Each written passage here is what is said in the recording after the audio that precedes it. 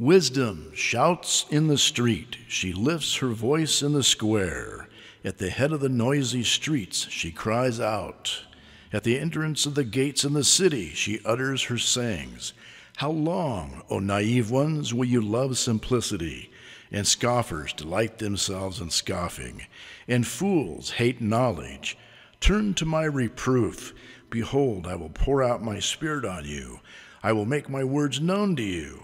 Because I called, and you refused, I stretched out my hand, and no one paid attention, and you neglected all my counsel, and did not want my reproof.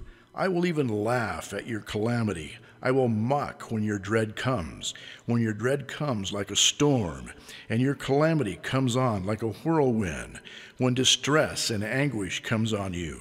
Then they will call me, but I will not answer.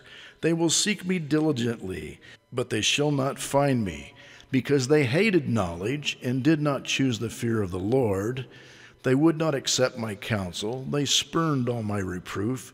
So they shall eat of the fruit of their own way, and be sedated with their own devices. For the waywardness of the naive shall kill them, and the complacency of fools shall destroy them.